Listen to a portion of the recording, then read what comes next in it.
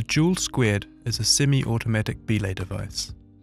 It increases the brake force by pinching the rope in between the carabiner and the device when under load. The thinner the rope used, the weaker the blocking support.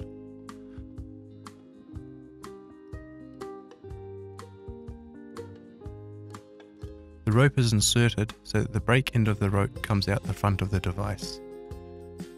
Using the carabiner, attach the rope and Jul² to the harness as depicted on the device. Then the carabiner is locked. When performing a partner check, you have to see in the functional test whether the rope has been inserted correctly and the blocking support activates.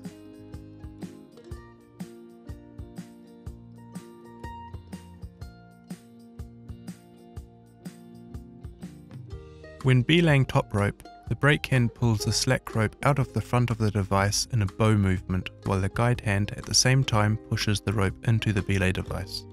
Then, the brake hand tunnels up the brake side of the rope back into the home position. Thumb and index finger form a circle so that the brake hand firmly encloses the rope at all times. The brake hand may never stay above the device line here. The device line is the imaginary horizontal line on a level with the belay device when under load. It is more or less on a level with the sternum.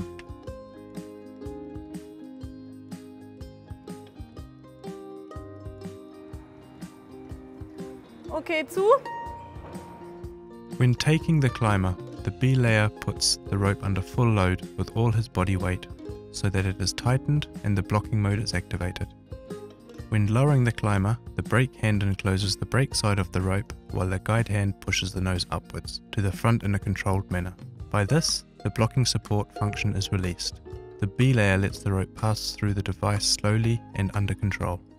The last meters to the floor, you have to see that the landing area is clear.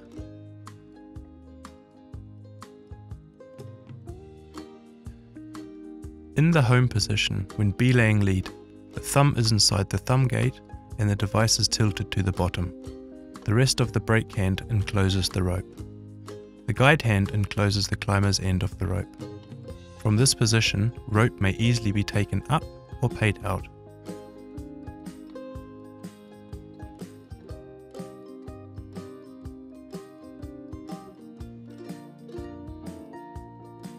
The challenge in lead belaying is the permanent change between paying out and taking in rope.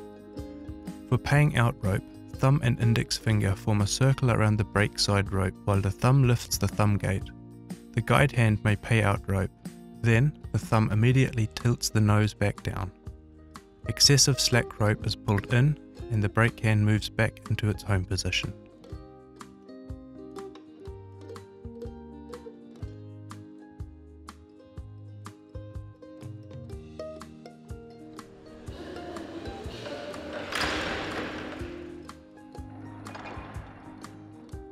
In case of a fall, the brake hand moves downward and securely takes hold of the rope. The blocking support takes effect.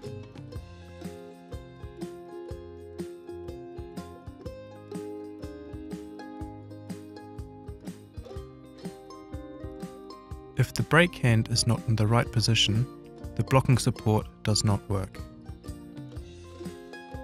If the belayer permanently pushes the thumb gate upwards, he deactivates the blocking support. An unexpected fall is hard to hold. If the brake hand does not fully enclose the rope, no full control over the brake side rope is given. The brake hand is in control of the brake side rope at all times, and never stays above the device line. When no rope has to be paid out or taken up, the brake hand remains in its home position. This way, also an unexpected fall may be held securely.